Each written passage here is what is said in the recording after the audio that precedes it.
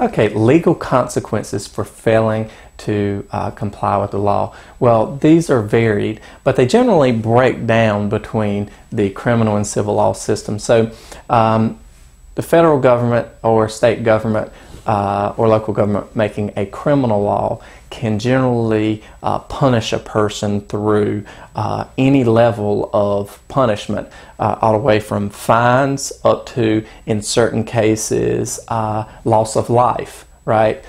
Incarceration, or loss of other fundamental rights, such as the right to have bear arms or the right to vote in general elections. So anyway, sanctions for criminal conduct fall in that range. Sanctions for violation of criminal conduct or violation of laws between individuals generally come in the form of damages, compensating the individual, or damages punishing other individuals for that, that conduct, or in some cases it can be a fairness remedy or equitable remedy, where you simply the sanctions for doing something is that you are prohibited from doing that conduct any further.